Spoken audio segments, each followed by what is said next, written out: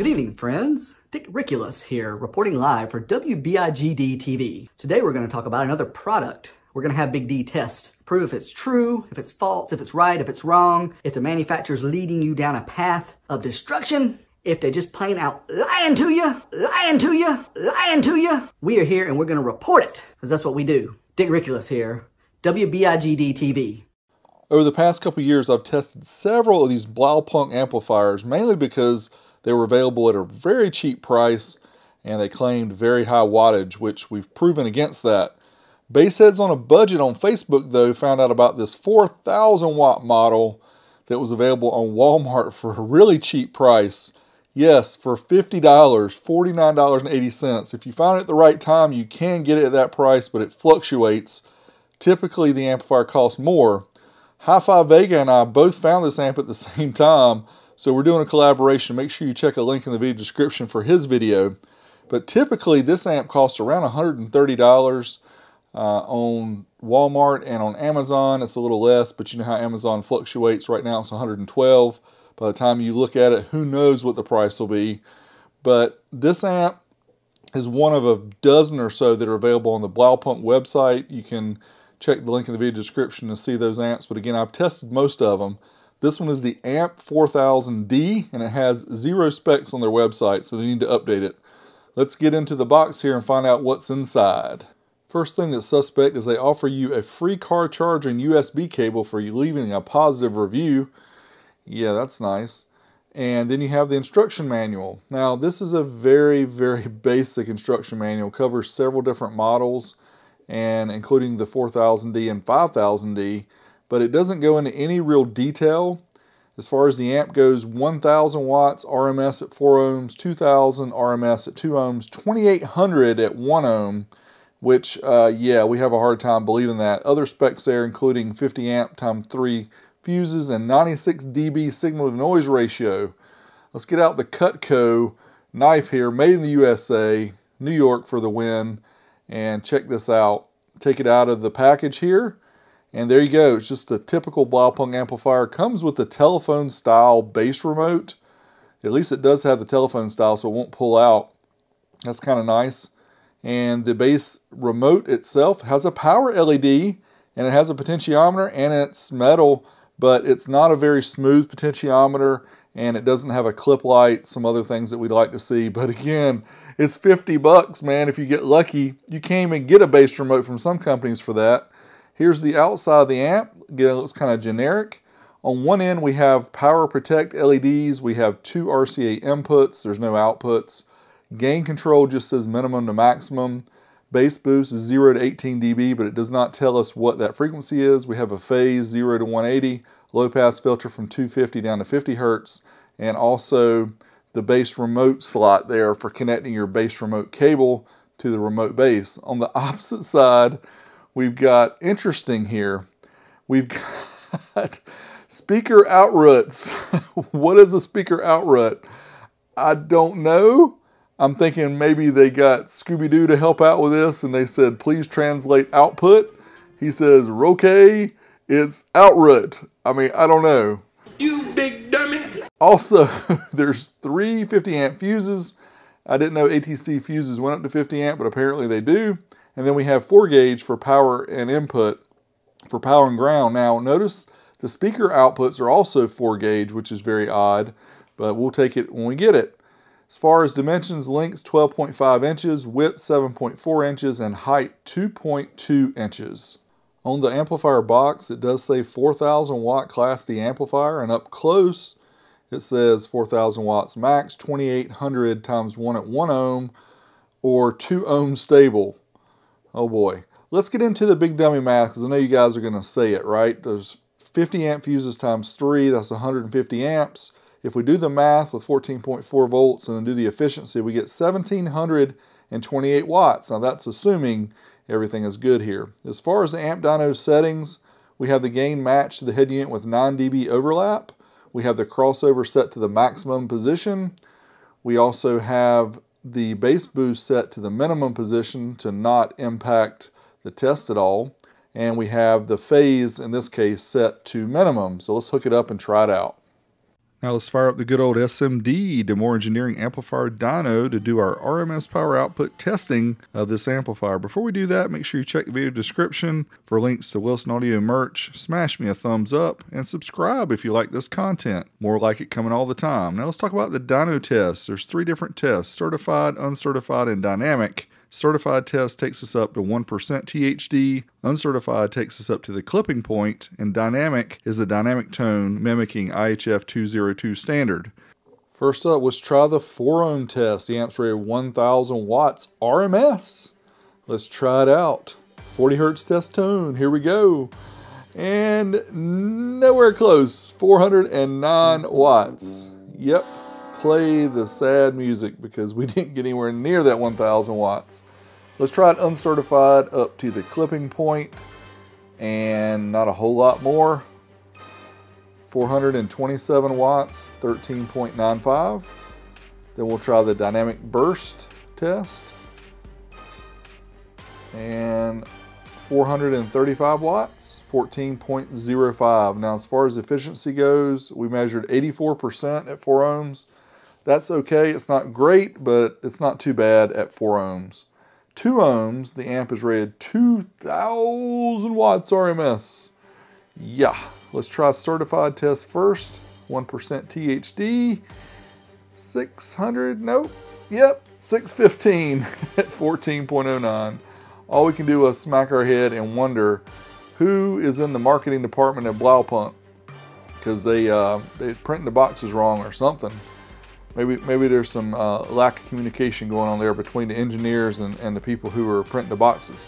Uncertified, 745 watts, 13.7 volts. Dynamic test sending a pulse tone into the amp, 763. Nope, bumped up there at the end, 770 at 13.93.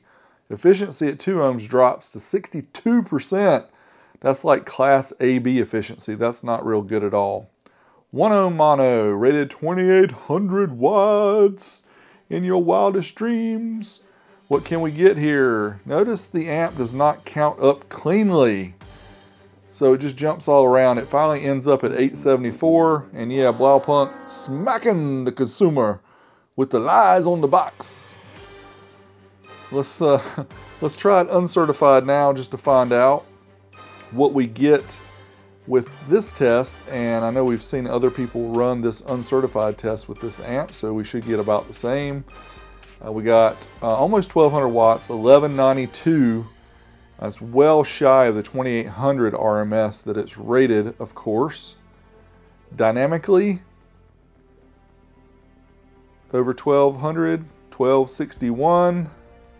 It jumped up again, 1272. I think that's where we're going to end. 1277, 13.82.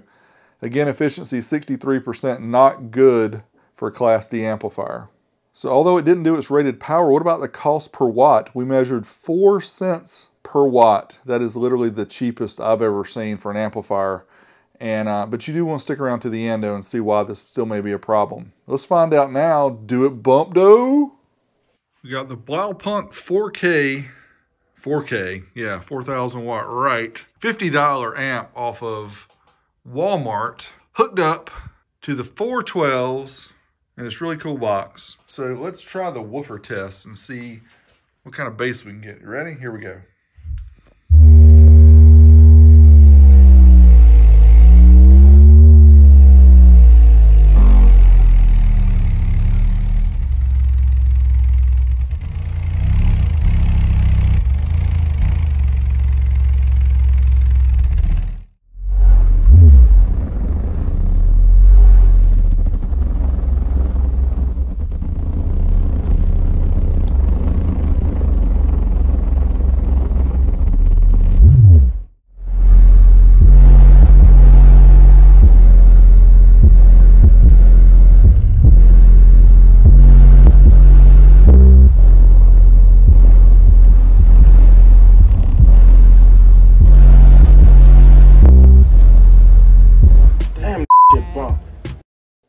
After the dyno test and bumping the amp probably for a good 45 minutes or so, I was really impressed with how cool the internals of the amp were. I didn't see any Temperatures here over 90 degrees Fahrenheit, so that's really good for an amplifier. Now, let's find out what's inside. I know I'm showing the thermal here, but let's take a closer look inside the amp. Take off the 8 screws. There's 3 on either side, plus 2 on the opposing ends. And we'll pull the bottom plate off. And there was something rattling in the amp when I got it, so I had to take that out. I wanted to show the macro capability of the iPhone 13. That's pretty cool. That was a dime, by the way. So the internals here are typical, inexpensive Class D, 2200 microfarad, 80 volt rail caps here, and 2200 microfarad, 25 volt for the filtering caps for the power supply section. Of course, we have the pulse width modulated power supply here on a daughter board. As far as the good stuff, it's cheaper than a tank of gas. Includes a bass remote, 24 dB per octave crossover is what it says. Not sure if that's true or not. It does have built-in fusing for those Team No Fuse people, and it was banging those 12s, no doubt, for 50 bucks. It's hard to beat. Could be better. It only has a single speaker output, low efficiency for a Class D. It has these cheesy plastic end caps, no subsonic filter, possible EMI issues. Stick around to the very end. You'll see what we're talking about that. And it's also hard to find for 50 bucks. Again, make sure you look in the video description for Hi-Fi Vega's video. He does more real-world testing with this amp. I did a little bit higher voltage, but overall, this was a fun test. Super cheap amp. If you can find it for 50 bucks and you can deal with the EMI issues that I'm going to show at the very end of the video, then hey, I'd say go for it. I would just be wary. It may cause some freaky problems with your car's electronics if it's sending out EMI. You may get signals from outer space. You may find more government conspiracies. You may even find the meaning of life. But anyway, those who want to see more footage, make sure you're subscribed at patreon.com/oldschoolstereo. Have some additional footage. Till next time, Big D, I'm out of here.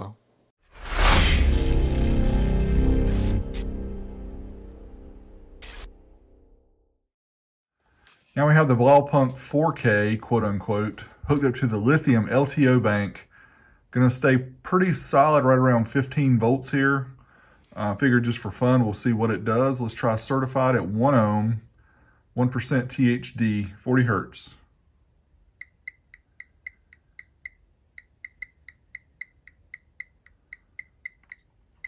All right, looks like it topped out at 967.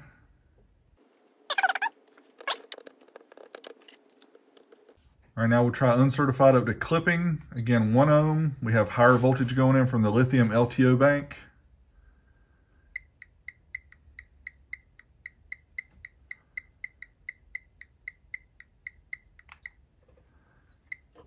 All right, 1295, but we got some weird characters going on here. 89 and 11. I don't know what's up with that. Probably related to the same thing that Rob was seeing with his test, where he was seeing some really weird voltage spikes with the with this amplifier, which is probably the built-in power supply, switching power supply causing problems. Very odd. Let's go back and try the dynamic test. Dynamic test, 1 ohm, higher voltage.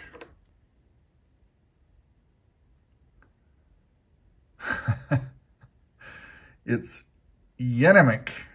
I don't know. I have to ask Tony what's going on. I think it's probably related to those weird voltage oscillations from this amplifier. Well, man, that kind of sucks, because I was thinking for the price, this is a really good deal for the budget bass head, but if it's gonna do weird things to your electrical system, I would not even try to recommend this. So, dang.